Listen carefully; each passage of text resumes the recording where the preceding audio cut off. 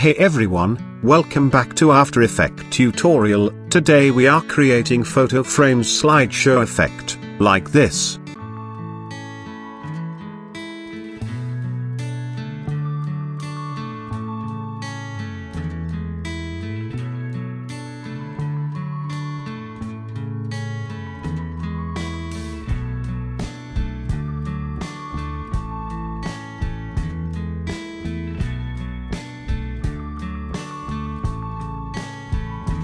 So let's start it. First, create a new composition called rectangle frame. You are free to choose any name. Dimension 1000 by 600, 30 frames per second. Then choose rectangle tool and double click to make a perfect rectangle. Then duplicate shape layer and resize the top layer a little bit so that it looks like a frame.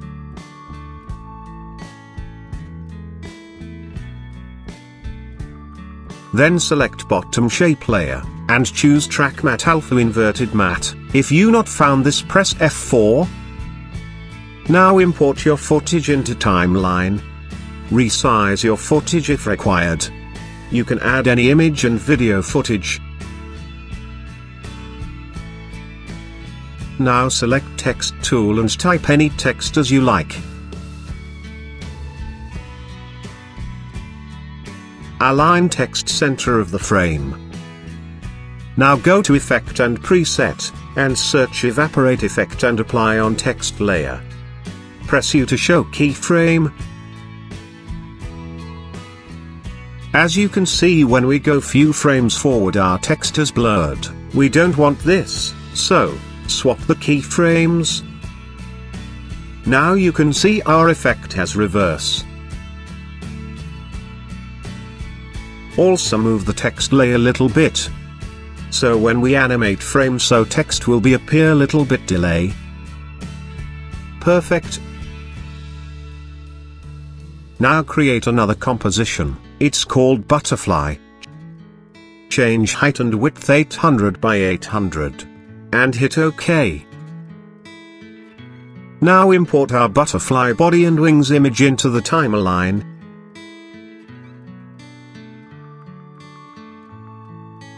Now adjust both butterfly wings like this. You can find all video footage link in description. Then select right wing and move the anchor point like this. Do the same on left wing, so that when we animate both wings they move the same exact point. Now select all three layer and make 3D layer. Again, if you not found this, press F4. Now select right and left wing, and hit R for rotation.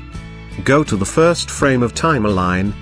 Select right wing, and add a keyframe on Y rotation. And change rotation 35 degrees. Then select left wing layer and add a keyframe on Y rotation minus 35 degree. Now go to 10 frames forward and change both rotations 0 degrees. Then again go to 10 frames forward. And enter the same number that we have put into the first frame. So it's look like this. Now we want to add some expression so that both wings move continuously. So, go to right wing and hold Alt and click rotation stopwatch to appear the expression layer. Go to expression language menu, this little button, then go to property, and select this loop out expression. Add same expression on left wing also.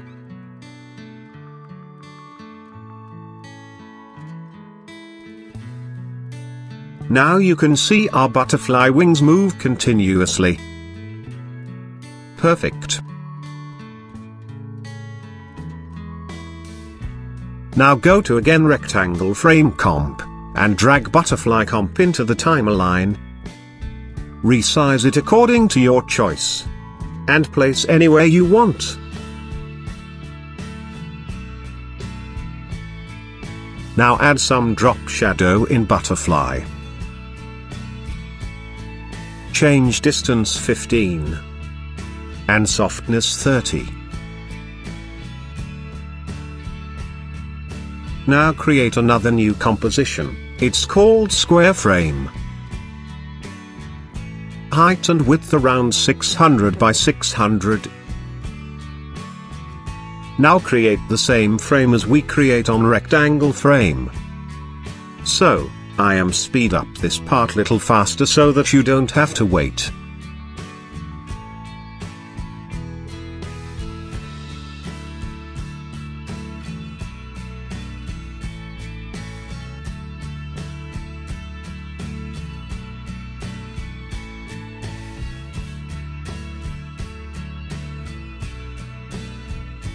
Now create again new composition. It's called main comp. This time create full HD composition, 1920 by 1080. Now drag rectangle and square frame composition into timeline. Before we animate these frame, add a background, so drag background image into timeline. You can add any other background image, resize it little bit bigger than composition. Then add curves effect on background layer. And adjust the curves according to your background image.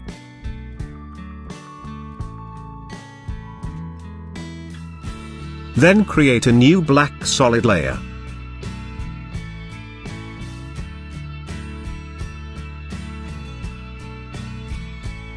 And move above the background layer, then select Ellipse tool. Double-click on Ellipse tool to make perfect mask.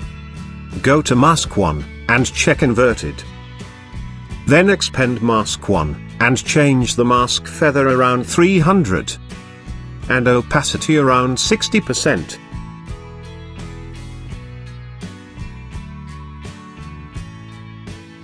Now select Square Frame Comp Layer and add Drop Shadow. Distance 30, and softness also 30. Then copy this effect and paste on Rectangle Frame Comp Layer. Now place both frames as you like, I am just showing you example. You are free to place both frames anywhere. Choice is yours.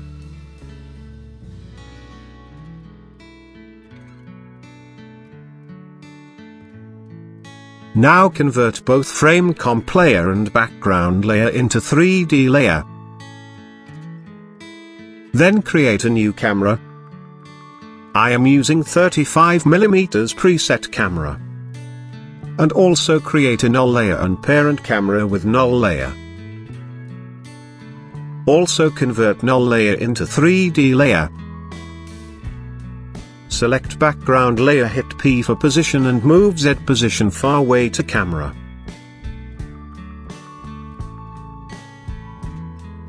Then resize the background layer bigger than comp size. Now select rectangle frame layer, hit P for position, and move Z position little closer to camera. Then select square frame layer, hit P for position and move Z position far away to the camera. Then resize it. Now place your footage as you like. Go to around 2 seconds forward and add a keyframe on position.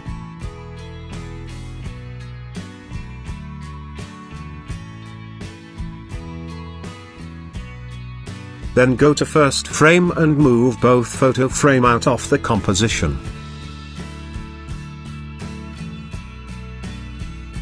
Then select both photo frame and hit R for rotation, and add a keyframe. Then go to 2 seconds forward and rotate the both photo frame little bit.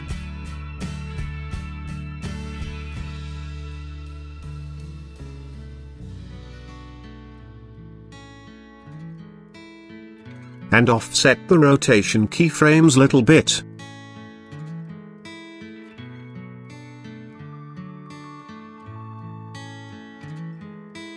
Now select all keyframes and ease them.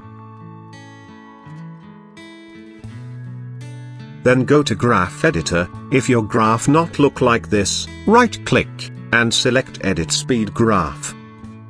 And make your graph like this.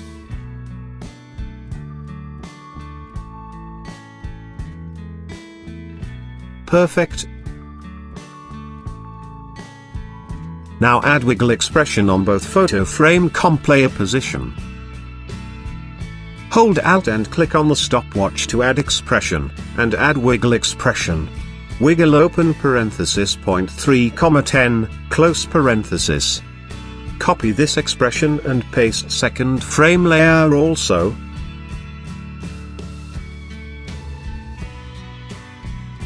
Now select null layer and hit P for position, and Shift R for rotation.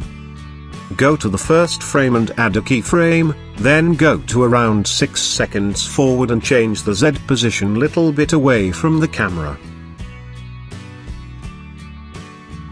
And also change the Y and Z rotation. Select both rotation key and offset little bit,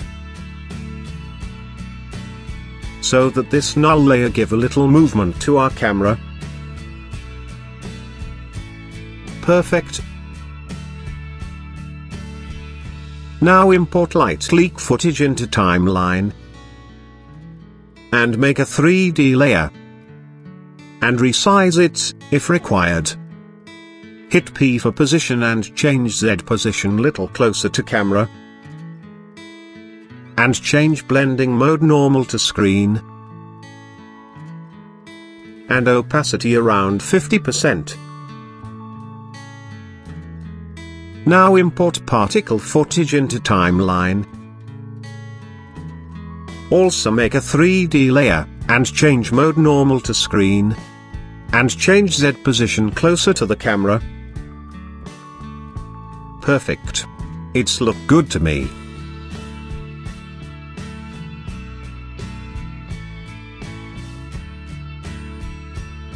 Our first slide has complete. Go to View Frame Forward when our null layer animation has stopped. Then duplicate both rectangle and square frames comp, and move them together.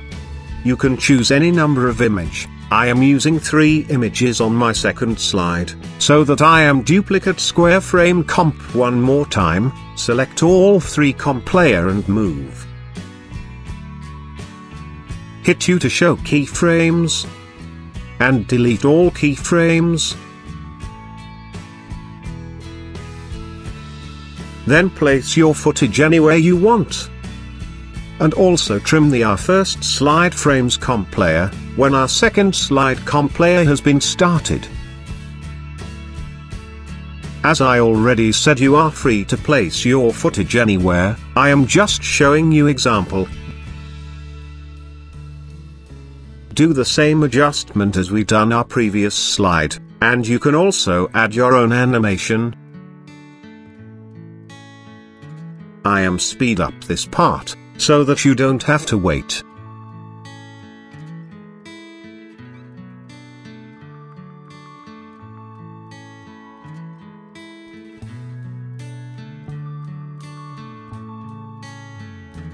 We done our image placement.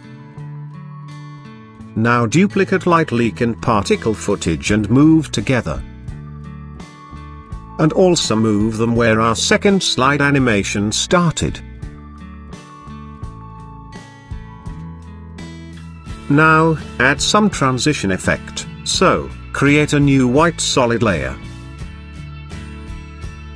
Then go to between our first and second slide. Go to View Frame Back and select the white solid layer and trim. Then go to View Frame Forward and trim the white solid. Go to first frame of white solid and hit T for opacity, and change opacity 0% and add a keyframe. Now go to View Frame Forward and change opacity 100%. Again go to View Frame Forward and add a keyframe on 100%, then go to View Frame Forward and change opacity 0%. So it's look like this. Move this solid in between first and second slideshow. Perfect.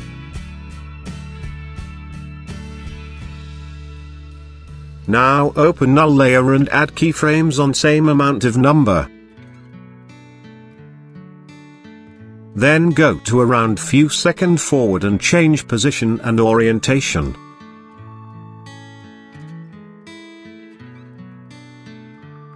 And offset orientation little bit. Hit enter, set endpoint, right click to trim comp work area.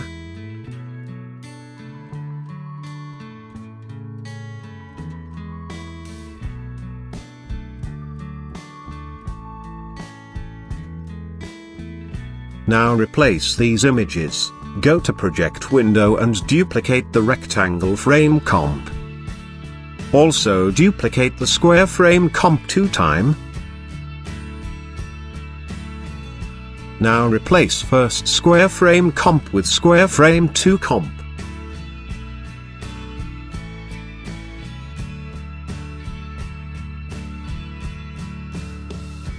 And also replace the second rectangle frame with rectangle frame 2 comp. Double click to open it and change the image. Do the same with other comp layers.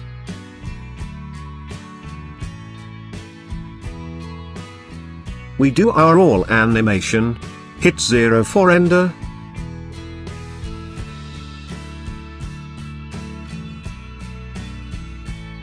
Thanks for watching, I hope you like the video. If you like the video please share it, like it, and subscribe our channel. For more tutorial I'll see you in the next video.